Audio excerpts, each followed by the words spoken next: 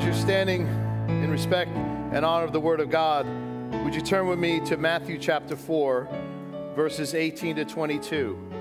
Matthew chapter 4, verses 18 to 22. And today, I'm going to be talking in our series called Follow. And as you're turning into the Word, every one of you have lived through life this week. You may have had a good week. You may have had a bad week. You may have had an okay week. But I want you to think about what it's like when you're hungry and you smell your favorite food cooking.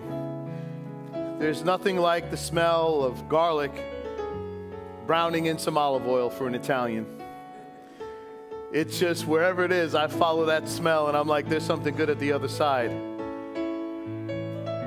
And what does it do? An aroma, when you're hungry, draws you in. I want you to think about the aroma and the presence of Jesus this morning, how it draws you in. And listen, the Bible says if you're thirsty, come and drink from the Lord. If you're hungry, come and eat from the bread of life. We've all had some interesting weeks here. Maybe some of you are just hanging on by a thread. Maybe some of you are home right now because you're just so exhausted from what life has thrown your way that you're saying, I just need something. I pray the aroma of the Lord, the word of the Lord, the presence of the Lord, the power of the Holy Spirit would draw you in. If you're hungry, God has the spiritual food for you. If you're thirsty, God is going to hydrate you, amen, and bring you life. And if you're empty, God is going to fill you up. So can we lean in this morning as we hear the word of God and we pray? And we talk about what it is to follow the Lord in real time. We talked in the last couple of weeks about people who didn't choose Jesus, people who had something that they couldn't release so they could follow Jesus. Today I want to concentrate on the disciples and how they came to Jesus and how they followed him. I want you to understand, I want to preface this. The people who we talked about in Luke chapter 9, the one that says, I got to bury my father, the one that says, I got to do all these things.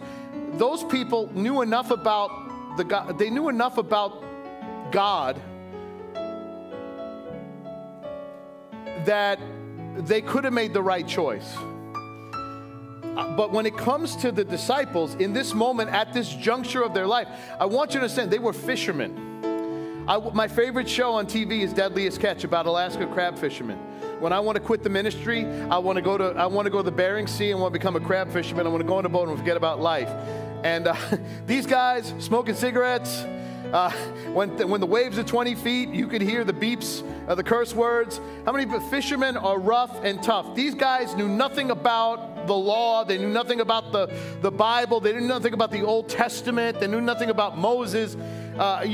Generally, I'm speaking, they were fishermen. This was not their bag.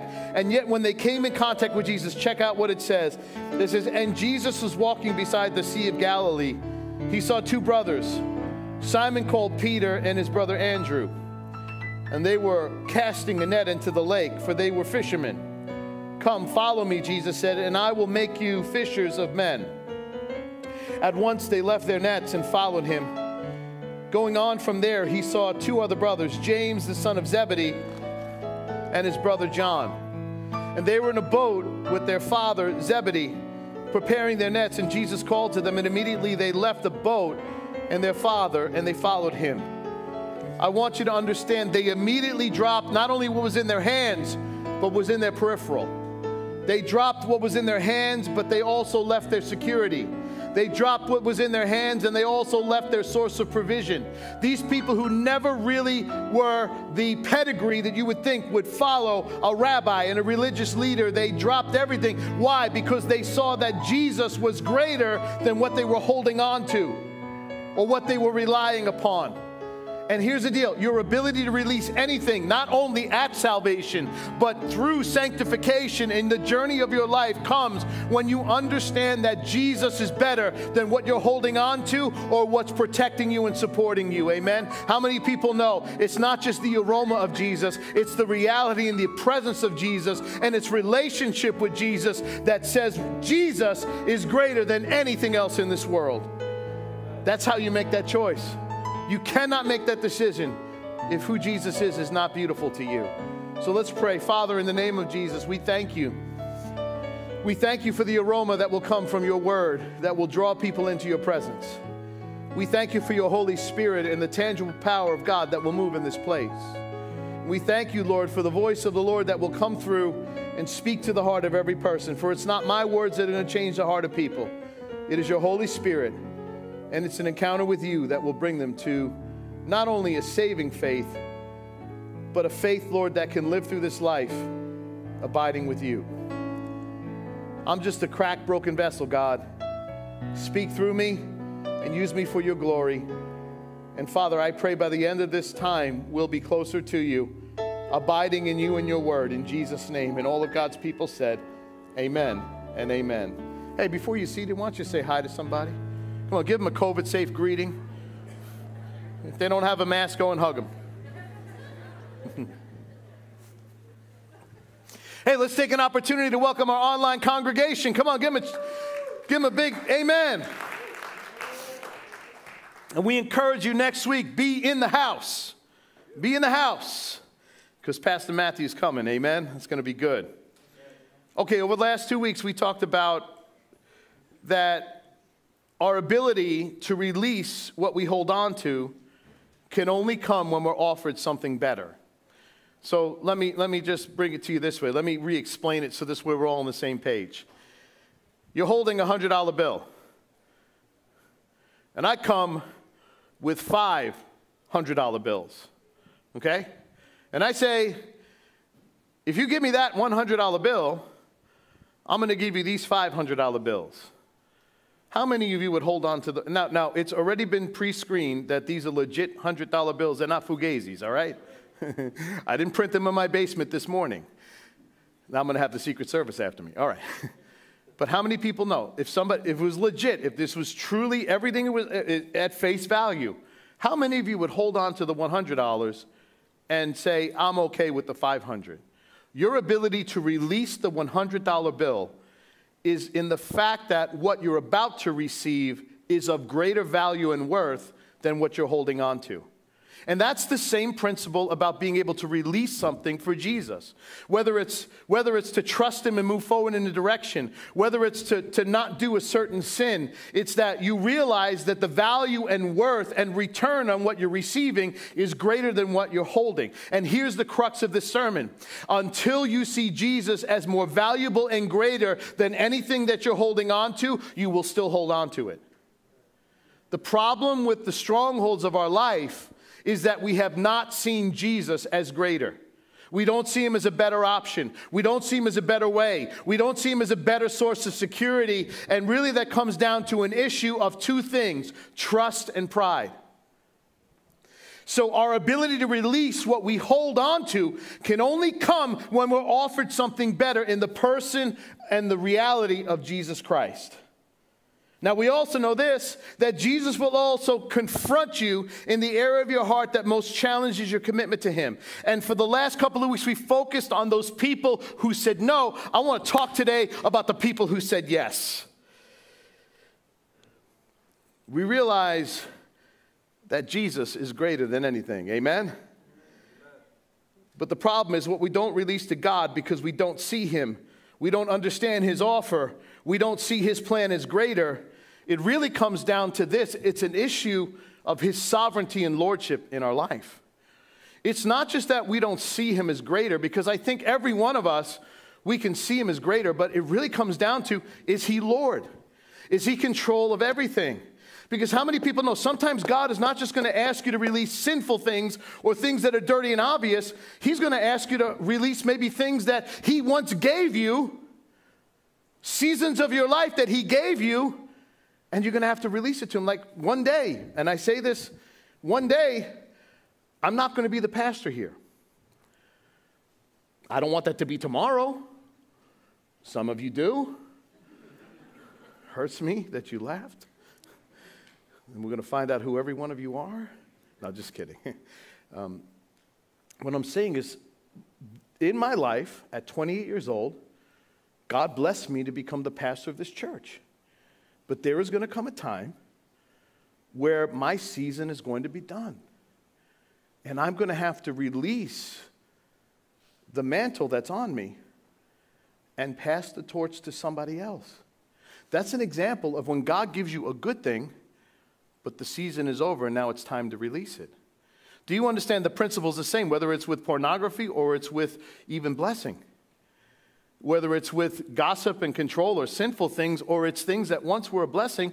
And how many people know the blessing also comes in the release? The blessing was the bestowing of, I'm using myself as an example. Are you following me here? Because I'm also talking about you. Can you raise your hand if God has blessed you as well in some area of your life with something he's entrusted to you? The very same thing. Most of you have kids. And in the life of a parent, God gives you the blessing of a child, but then there comes that one day when your son's going to call you, Martha, and you're going to say, Mom, I met somebody. And as long as her name ain't Jezebel, I think we're okay, you know? Or Amber Heard. But anyway, I'm sorry. Too soon? I'm late to the party. I just found out this whole thing was happening. But unless, you understand what I'm saying? And it's going to be hard because you're his mom. And nobody can love him like you do. Nobody can hug him like you do. Nobody can soothe his wounds like you do, right? Am I right? Am I right? There's nobody like mom. Not even Shanae, right? Just let her know. Shanae will never take your place. Come on, let's do it right now. Let's just cut the deal right now. Just look at mom and say, she will never take your place. Because she can't be your mom. But here's the deal. Moms, you're going to have to let go of those kids. For this reason, a man shall leave his mother and father and be united to his wife, and the two shall become one. And dads, you're going to have to release that girl at 75. You see, even the blessings we have to release. It's something I said yesterday, but how do you release it? Because it's hard in the flesh. You're always at war with the flesh. You're always at war with your insecurities. You're always at war with your trust. It's something that I even deal with. If you think that I'm standing up here and I've got everything all right, I'm going to tell you something. I got trust issues too. I have battles in my heart too. Well, God, if I'm not the pastor, then what am I going to do? He says, trust me, I got you. The latter will be greater than the former. Come on now. So how do you get to that point where you can release something instantaneously? Because it's hard. Come on, how many people, you're ready to release everything right now? No, it's going to take a process. So how do you get to that point that you become ready to, just like the disciples, not just in this moment, but every moment of their life, they were able to release to Jesus what he was asking so that they could proceed to the next level? That's hard. Because if it was easy, churches would be filled and people would be walking in power. But it's one of the things that plagues us the most. We have been conditioned to believe that we have to earn God's love.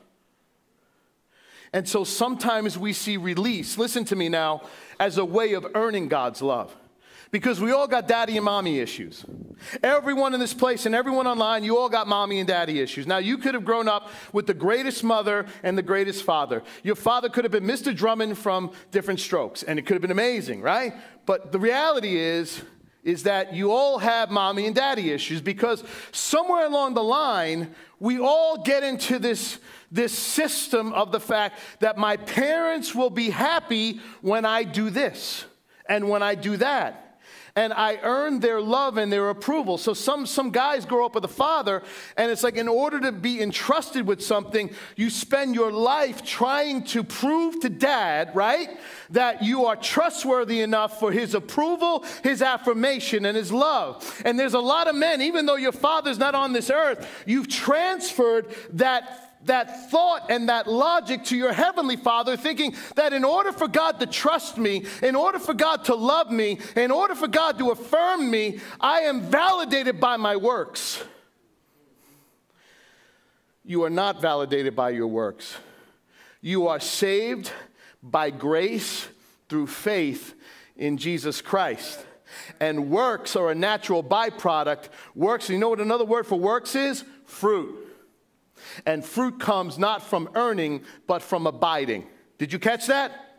Fruit comes from abiding and not earning or trying to prove. And there's some women in this room that whether you had daddy issues or mommy issues, your worth and who you are as a woman and your self-esteem is all connected to what you portray, what you put out, what you protect others from seeing. And you've transferred that logic to God, thinking that you have to be perfect in His sight and you can't upset and this and this and this. And your view of yourself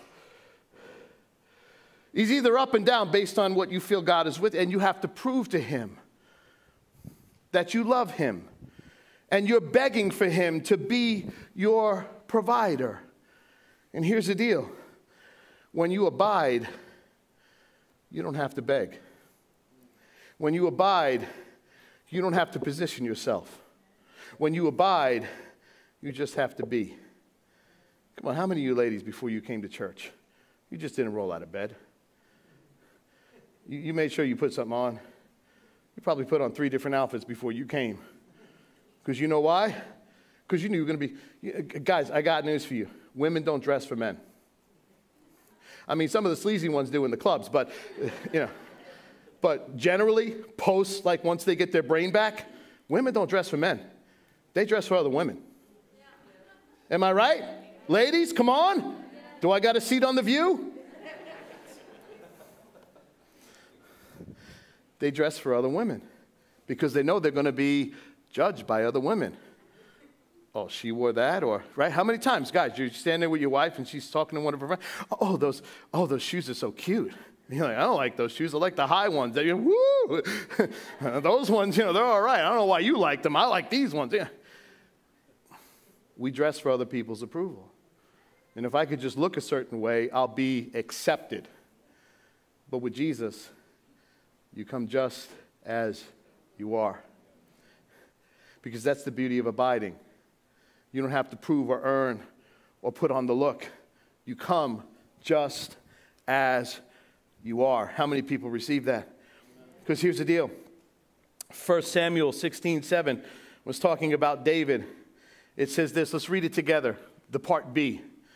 It says, where it says the Lord, right there in the middle, right? Or if you're from a Long Island, you could say the Lord. All right, here we go. The Lord does not look at the things people look at. This is participatory. I need your help here. Come on now, it's early. Ready? Let's do it again. The Lord.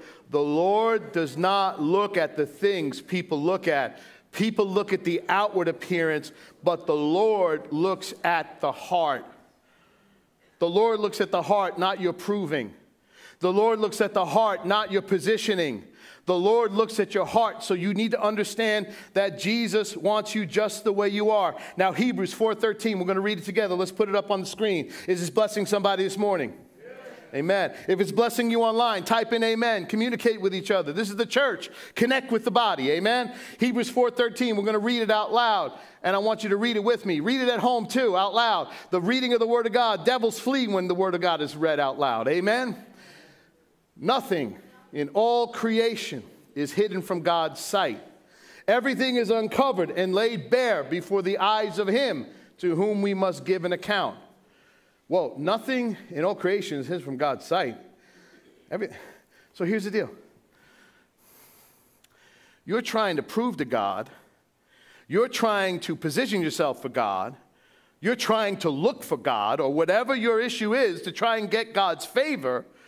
And the Word just said, God looks at the heart, and nothing is hidden. That means even your motives. You could hide your motives to me. You could hide your motives to your spouse. You could hide your insecurities to me. You can hide your insecurities to your parents. But when it comes to God, as much as you try, you can't hide. And a lot of people look at that as, oh no. Because once again, if your view of God is He's some cosmic killjoy waiting to have that gotcha moment with you to make you eternally like a slave or something like that, you got the wrong idea of who God is. My spiritual father, Pastor Durst, he has this amazing understanding of these verses. Really, it's the principle behind it, is that when it comes to secret sin or comes to anything in our life, the fact is, everything that is hidden will come out in the light. And that's a reality. So understanding that it's going to come out in the light, one of two people will bring it out to the light. Either Satan for your destruction or Jesus for his glory and your benefit.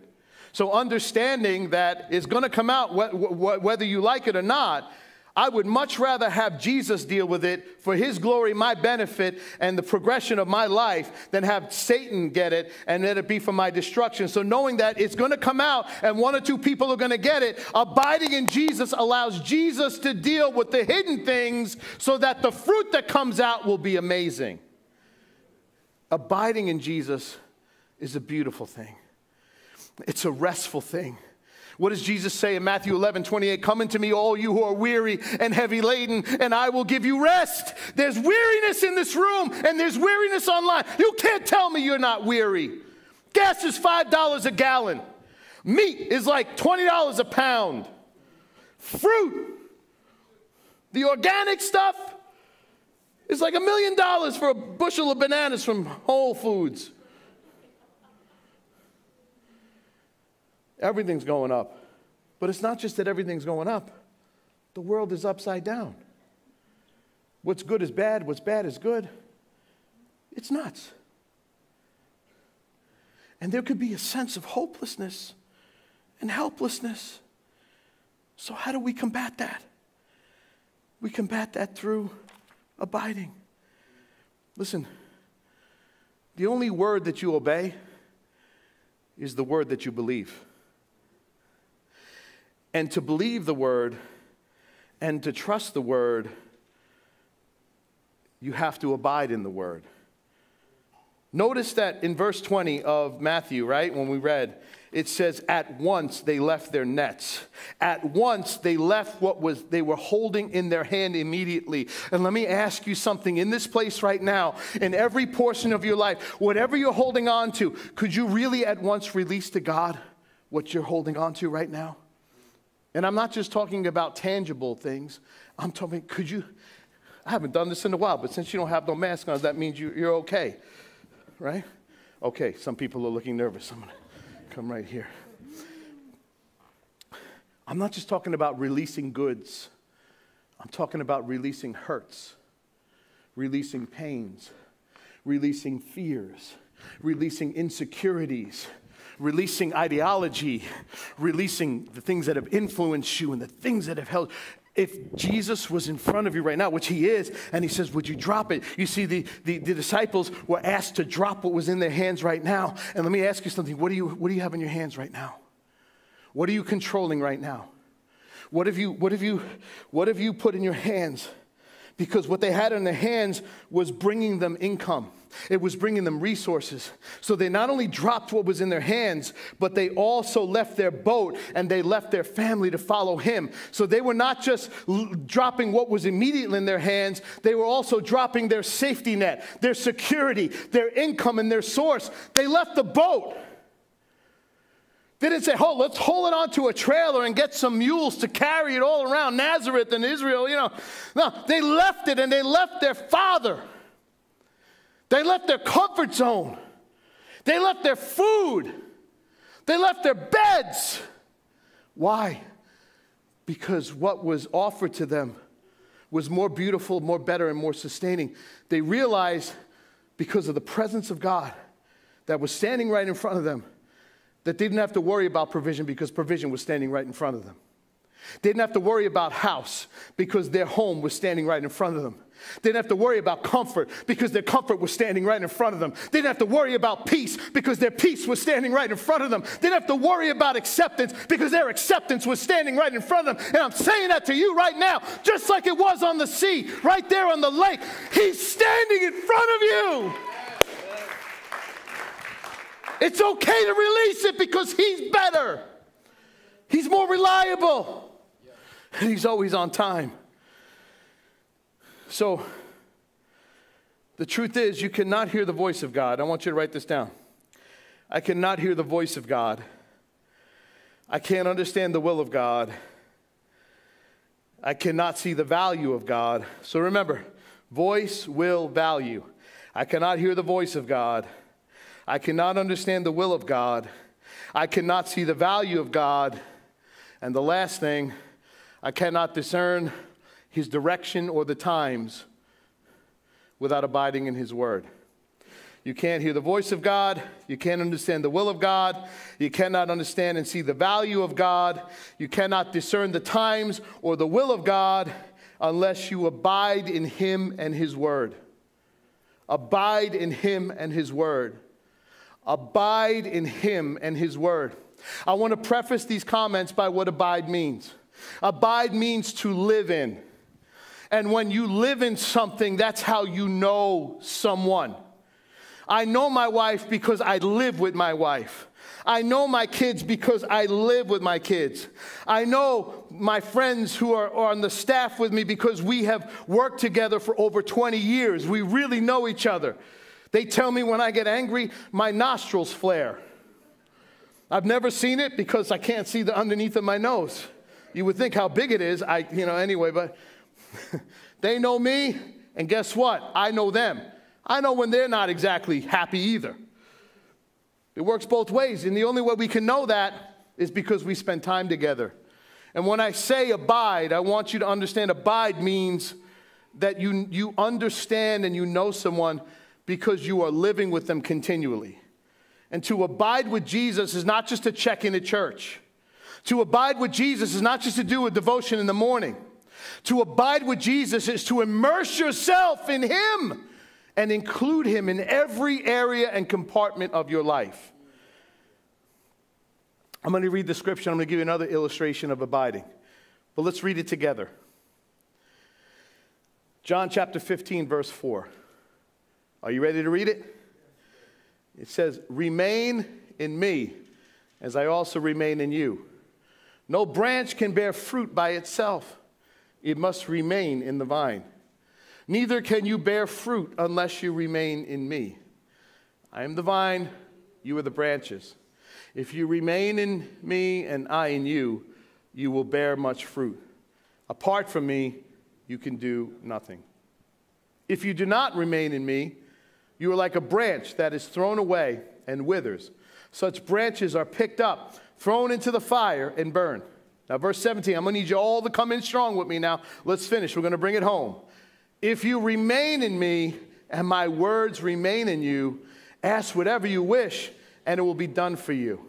This is to my Father's glory, that you bear much fruit, showing yourselves to be my disciples." If you want to show yourself as a disciple of Jesus, you cannot be a disciple and a follower of Christ unless you remain. And some of you think that being disciples is a selective thing. It's only for some. It's not for all. I'm not going to be one of those disciple Christians. I'm just going to be one of those other Christians who just come to church and make sure that Jesus is my protection, and I'll put the little Sacred Heart guy on the front of my car so I don't get in car accidents, and I'll just pray that he blesses my house. But I'm not called to be a disciple, you see. I'm just called to be one of those, people who sit in the stands and cheer Jesus on. No.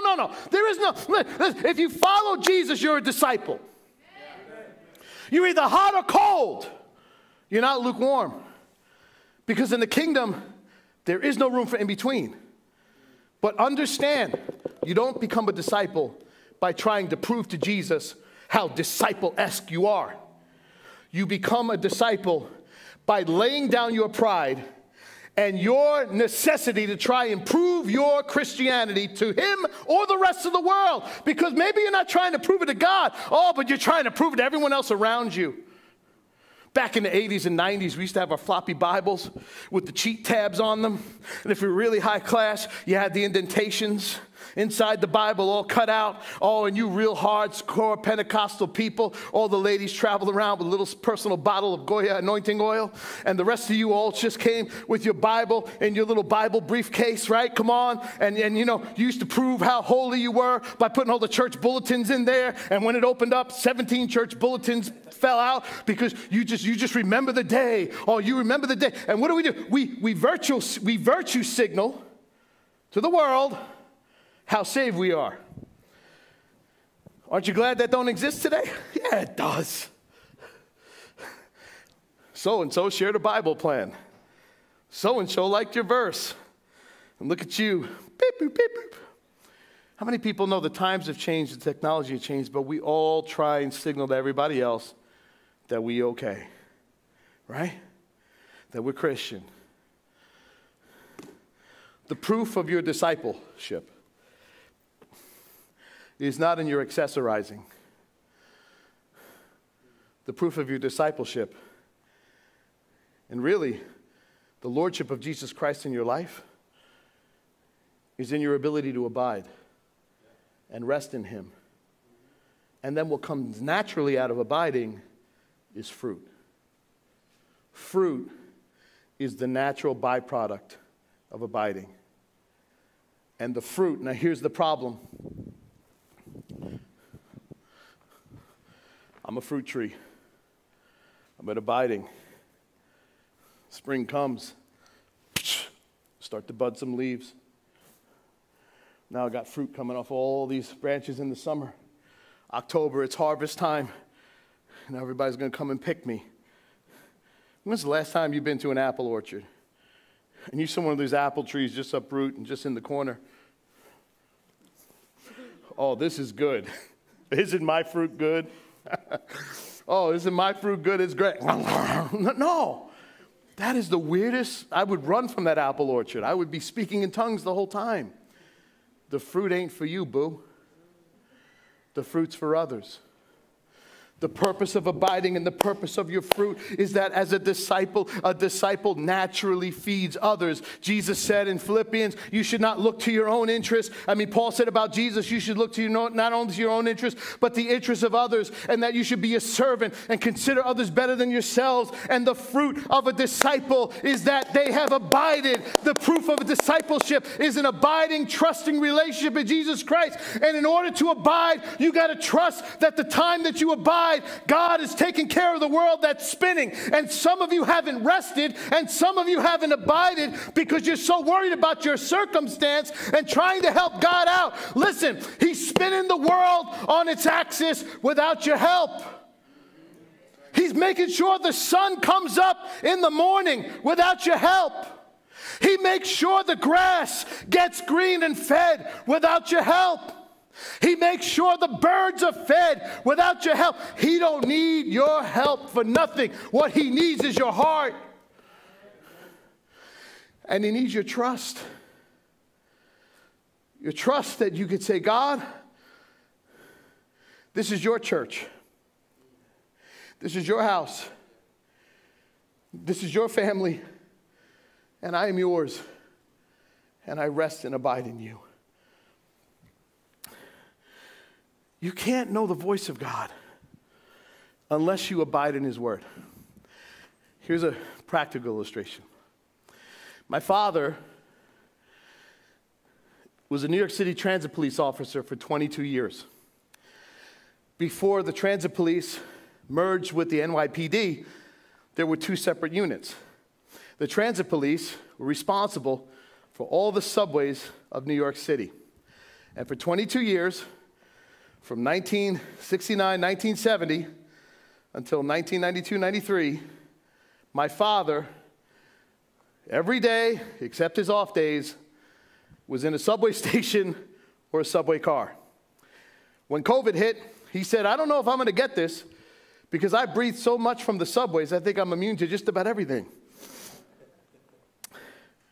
When my father goes into subways, the names of the lines can change. The names of the trains can change. But because my father was abiding in the subway for 22 years, you can change the name of the train, but he still knows where the tunnels go to. He knows every platform.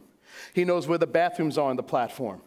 He knows where the precinct is. Transit District 4, one day, he took me there as a kid, and he put me in a holding cell. I was the first 5-year-old in New York City to be locked up. When my son was young and he was 5, he took him down to District 4, and he's got a picture of him in the holding cell. Sometimes I wish we could put him in there again. When I go to the subway, I know the F train, I know the N train, I know the R train, I know the L, I know the 1, 2, and 3. I don't really know the 7 train because I drive to Shea or Citi Field. I really don't know the train that goes by Yankee Stadium because why would I ever need to go there?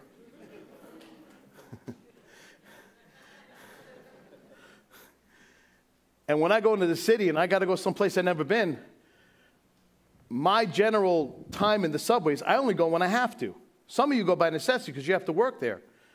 But if I really want to know where I'm going, I got to call somebody who's been in there, who's abided in there, for lack of a better word.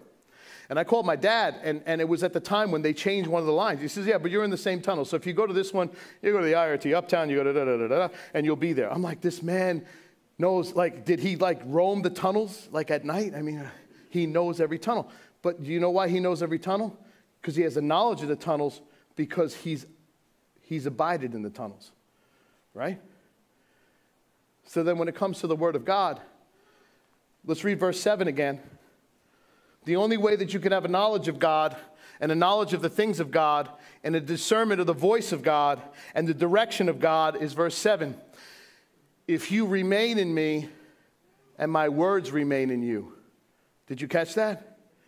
What makes you think you're going to be able to hear the voice of God without remaining in the Word?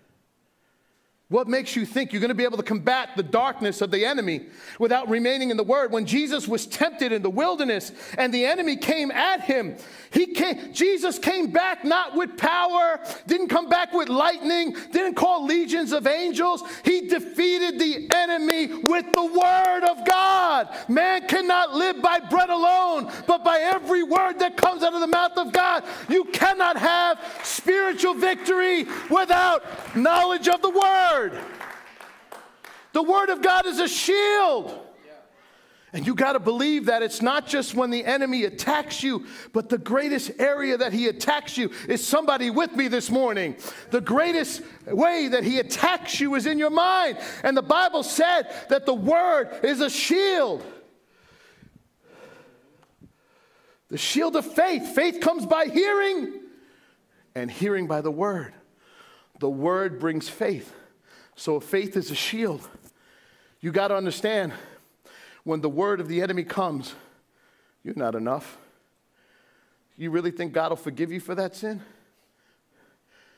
Put up the shield of faith, which is saturated with the Word of God, that when the flaming arrows of the enemy come, the saturation of the water in the leather of the shield will extinguish the flaming arrows. When the Word of God says, there is no condemnation for those in Christ Jesus. He'll never forgive you. If I confess my sins, he is faithful and just to forgive me of my sins and cleanse me of all unrighteousness. He'll never heal you. By his stripes, I am healed. The prayer of a righteous man is powerful and effective. He'll never save your marriage. What God has joined together, let no man separate. Come on now. You understand what I'm saying?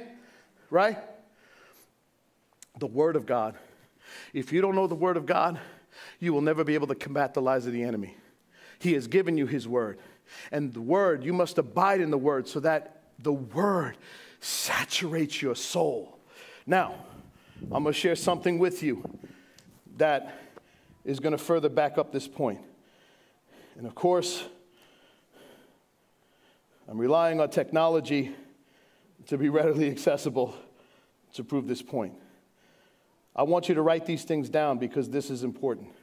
The source of this research is by Barna, a research organization that does scholarly research around the world. So this ain't my opinion. This isn't a bunch of people doing a straw poll.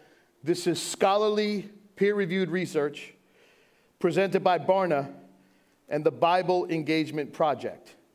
And it says this. I want you to write this down. These are 4 facts about people who read the Bible 4 times a week.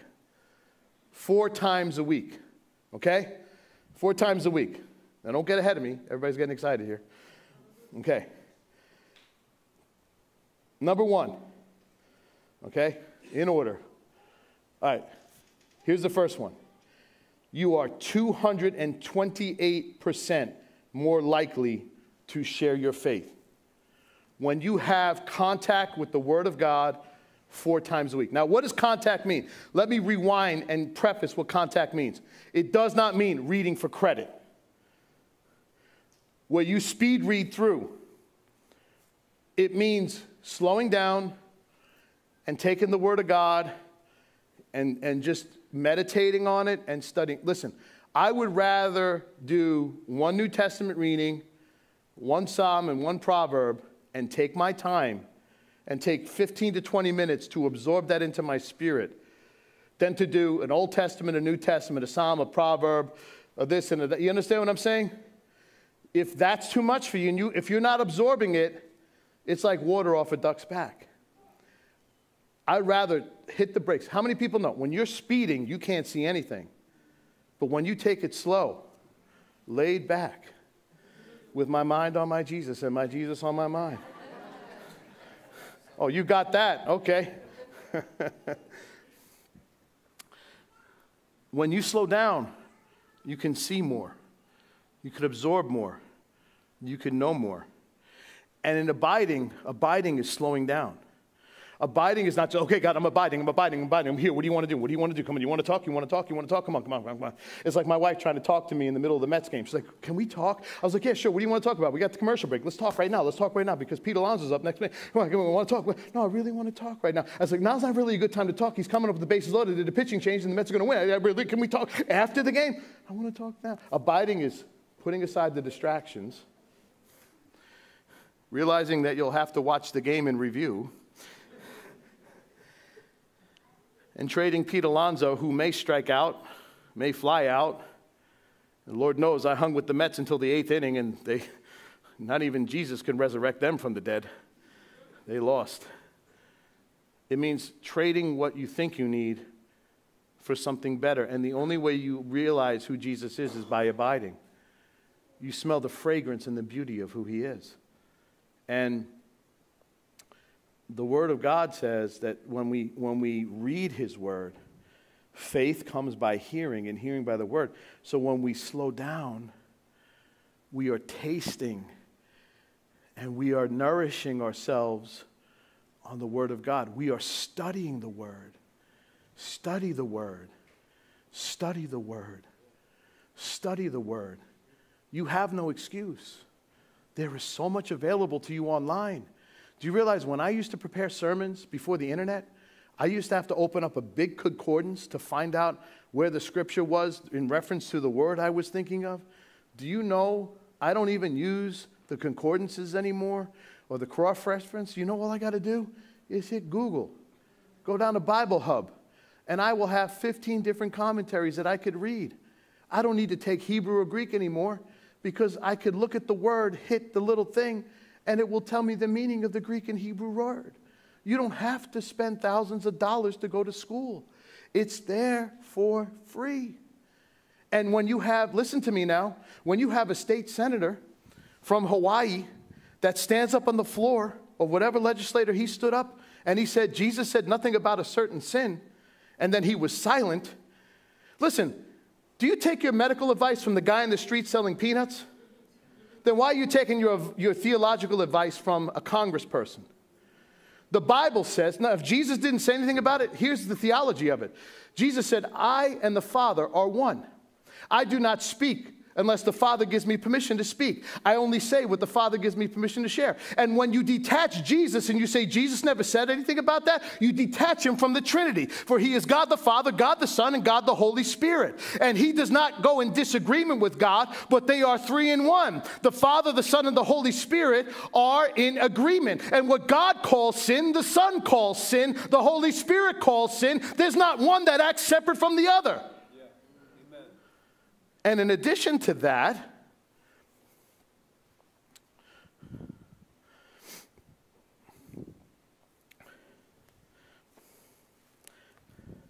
when we abide, we can discern that that's not right because we've studied the Word. And when the Bible says when you touch the Word and you study the Word, you are 228% more likely to share your faith. Do you realize statistics show us that most born-again Christians will not lead one person to Jesus in their life? In their life. But when the Word of God is in you, it lights a fire to see people not through your own eyes, but through the eyes of Jesus. Amen? The second thing is this. You are 407% more likely to memorize Scripture. You've got to memorize Scripture. I will hide his word in my heart that I may not sin against God. Your word is unto my feet and a light unto my path. You're 407% more likely to memorize Scripture.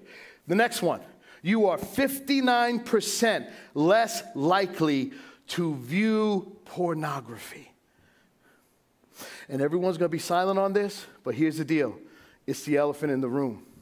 We live in a hyper-sexualized culture of which sex is readily available to everyone, including your teenagers and your children. And once it hits you, it sears your brain. It changes the chemistry of your brain to react in a certain way. And for those of you who think it's just a men's only problem, I got news for you. There's a reason why they had a television show called Sex in the City, and there's a reason why they made some movies called 50 Shades of G-Ray.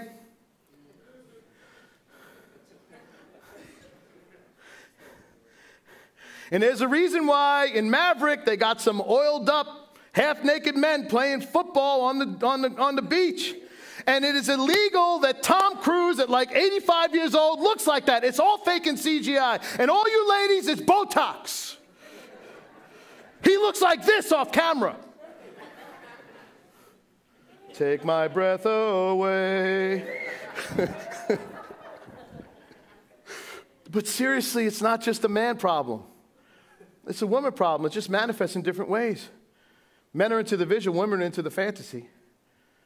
Men are into the visual, women are into the feeling. There's a reason why they write romance novels, because it speaks to the emotions of a woman. It could be emotional attachment.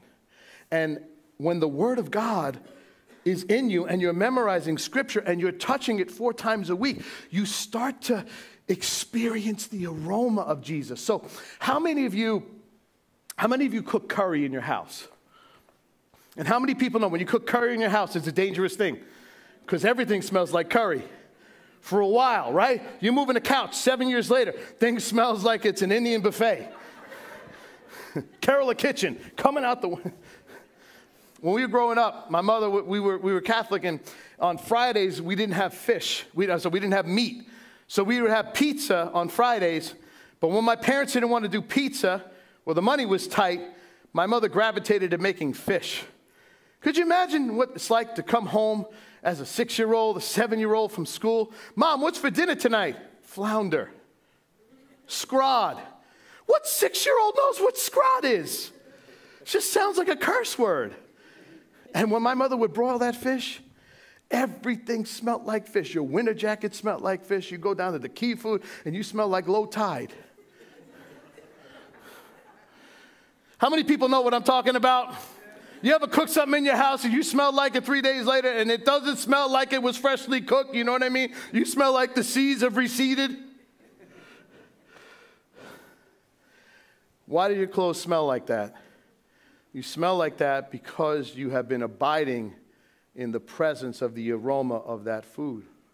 Have you ever hugged somebody that's got a nice cologne on and it just sticks on you? And you just, like when my wife, sometimes if she gets up before me, she's got a perfume on, and I roll on her side because my side smells like old man and, weird stuff. Her pillow smells like perfume. It smells like nice woman smell, and I'm just like, and when I smell that, I'm so glad she's my wife. I'm so glad I got a wife that smells good in the morning, because how many people know some wives don't smell good in the morning? Good morning, would you like some coffee? But how many people are glad your wife smells better than everybody else's wife? And when I smell the aroma, because we've abided in that room together, there's nothing like it. When you are reminded of the aroma and the presence of Jesus through his word, the next time you see something on the screen, or you feel the need to click, or your mind goes in a certain place, it is easier for your eyes to bounce and your thumbs and your pointers to go someplace else when you realize, remember, the disciples dropped what they were dropping in their hands because they saw something that was better. When you abide in the Word of God, the aroma and the beauty of Jesus comes face to face with the reality of the dream that you are looking at on the screen, and you can drop what's on the screen for what is greater because you're living in the Word, and the Word is all over you, and you smell and you embrace the aroma of the Word. Do you understand the words that are coming out of my mouth? And it ain't just porn. It's gossip. Because what really is gossip? What really is gossip is me trying to do a preemptive strike and a smear campaign against somebody else because of my own insecurities that they'll get me first. And I could drop gossip because I realize that through the word, the Lord is my protector. What can man do to me? He prepares a table before me in the presence of my enemy. The word prevents me from getting vengeance. The word allows me to be still and know that he is God. The word lets me know that this is how I fight my battles. If you're not abiding in his word, you can't hear his voice. And when you abide in his word, the Holy Spirit that penned the word, that wrote the word, begins to speak to you. Romans 10:17 says, consequently, faith comes by hearing the message, and the message is heard through the word of Christ. Listen to this. When you have 4 points of contact in the word a week, you ready? I think this is the last one. You are 30% less likely to struggle with loneliness. And every one of you know what that feels like.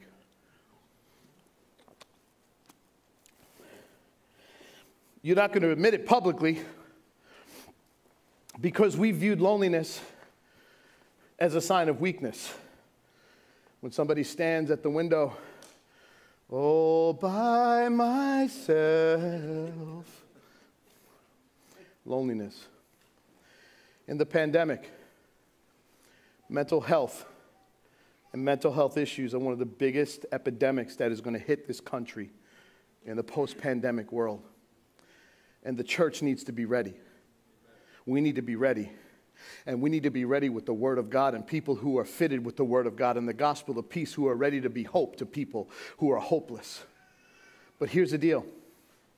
David had a guy named Jonathan. When Saul was looking to kill him, Jonathan was an incredible source. David had to run and hide in caves. The future anointed king of Israel had to run from Saul, a crazed king who had lost the anointing. And he would run and hide in caves. And it was Saul's son Jonathan that came along with him and comforted David and got him through that time. And here's the problem with loneliness. Loneliness is a byproduct of the fact that you have not made God your primary source. Loneliness is a byproduct of the sign that you have not made abiding in Jesus your primary function. You have used your Jonathans to feed your need for fellowship. But the problem is, Jonathan eventually died. How did David understand God? It's because he had a primary relationship of abiding in God. And here's the deal. When you have a primary relationship of abiding in God, he'll send you Jonathans. He'll send you Kevins. He'll send you Lukes. He'll send you Gabes. He'll send you Lises. He'll send you Mindas. You understand what I'm saying? David was in the fields. And the Bible said that when Samuel came to the house of Jesse, he said, "Where are your sons? Because I'm looking for the next king of Israel." And David was minimized because he was the youngest, and he was sent out to tend to his father's sheep. And when Samuel looked at every one of the brothers, he said, no, not this one, not this one, not this one, not this one, not this one. Is there anyone else? And Jesse said, yeah, there's another one, but he's the young one. He's got a booger wall in his room. He's odd. Some of you had that, you know, and you're not laughing because that's you. He's different. He's the youngest. David was minimized. And here's the deal. What does the Bible say? Usually people who are minimized are depressed because they have no friends. He had no support from his family, no support from his father. And what does the Bible say about David? That when he was out in the fields, he would have his harp and he would sing to the Lord. For the Lord does not look at the outward appearance, but God looks at the heart. And David was a man after God's own heart. And here's the deal. David understood that his strength came from the private time, the alone time, the abiding time. That when everybody else rejected him, his primary source of comfort was God. And when God is your primary source of comfort, then he'll send the Jonathans. Then he'll send the Kevins. Then he'll send the Aarons and the Hurs. But if the people are your primary source, here's the deal. Jonathan's a spiritual son, but he's got a family. He can't always be there to encourage me over the fruit of my ministry over the years. Pastor Kevin is my best friend on the planet Earth next to Rachel. He's my work wife. Like Doug and Deacon from the King of Queens. But he's got a wife. He's got 2 kids. His life has changed. When he was single, Kevin, and I was newly married, Dom, Rachel would fall asleep at like 11 o'clock. The kids would be sleeping. Pastor Kevin lived above me. I'd hear him walking around in his brown slippers, feeding his plants, eating his salmon. Be 2 o'clock in the morning, he'd be up, I'd be up. I was like, yo, bro, I can't sleep. He's like, neither can I. He's like, yeah, you want to play some PlayStation 2? Yeah, we're old. We even played Contra one day. It was great. We beat it. We beat the whole thing in one night. Of course, with the code, up, up, down, down, left, right, BA, select, start. Oh, don't act like you don't know that. Come on, how many people remember the Contra code for 30 men? That's right. The rest of you need to go and do some research. But I will tell you this, 2 o'clock in the morning, Kev, don't exist anymore. He's like 11:45, 12 o'clock, Kevin, that falls asleep on the recliner. Tells me that he went back into the bed at 3 o'clock in the morning only to wake up at 5 to screaming children. And in order for me to talk to him, I've got to talk to him after bedtime because him and Heidi are wrangling the hornets. So if I look to Pastor Kevin, who's been with me since I've been in this church, 25 years of ministry in this church next May, as my primary source of edification. If I look to Rachel as my primary source of comfort when I'm going through the storms, can I tell you something about my wife? She can't stay up. She needs like 7 to 8 hours of sleep. There'll be times when I'm just like, you know, I'm distraught and I'm sitting there and I'm like, all right, Kevin can't talk to me because he's sleeping in his recliner. I said, well, I got to talk to Rachel. And she starts talking to me. And then all of a sudden I'm talking. I was like, you really don't understand because this. And then all of a sudden she's passed out. Do you? And I say this not to throw her under the bus, although you should say you should be there more for your husband. No, I'm just kidding. Drink some Red Bull. No, I'm just kidding. Here's the deal. If Jesus is not my primary source, my wife will never fulfill the need that Jesus was meant to fill. My best friend will not be able to fulfill the need that Jesus was meant to fill. You will not be able to fulfill the need that Jesus was meant to fill because guess what? Billy and Mary Peak sit right here, right? Every first service, 8:15. And they have kept me in the ministry. Billy is from Tennessee. Mary is from I don't know where, but she's fantastic. And they're in their 80s. And they come up to me every Sunday for a hug. And I could preach the world's worst message. But to them, it's like, Pastor, that was the greatest message in the world. We love you. We're praying for you. Can I have my hug? 25 years of ministry. Thank God for them. But what do I do when they serve in kids' church? And they're not here to tell me it was a good message, or that I was obedient to deliver the word that God has called me to deliver. You got to understand your validation, your comfort, and your security. And I want you to take it out of my realm, and I want you to put it into your realm. How do you know you're living the way God wants you to live? How do you know you're on mission? How do you know that you're doing the right thing? How do you know your affirmation? Because everybody wants to know that they've been doing right. Everybody wants the pat on the back. Everybody wants to know that they're you understand what I'm saying? You can't depend on people. You must depend on abiding in the private place. Because if you don't, you're sunk. If you abide in him and in his word, the Bible says, ask whatever you want in my name and it will be given to you. Do you know what abiding in his word does? It changes your will to his will. You ain't asking for a Lexus and a yacht and Ric Flair drip. You're asking in line with the word of God. And when you're in line with the word of God, you're praying the will of God. And that's why things come. Because you're not praying your will, you're praying his will. I want you to think this week, all week, of David. Playing the harp. No matter who thought what of him, no matter how much he was minimized, he was playing the harp. He learned the beauty of abiding in the presence of the Lord.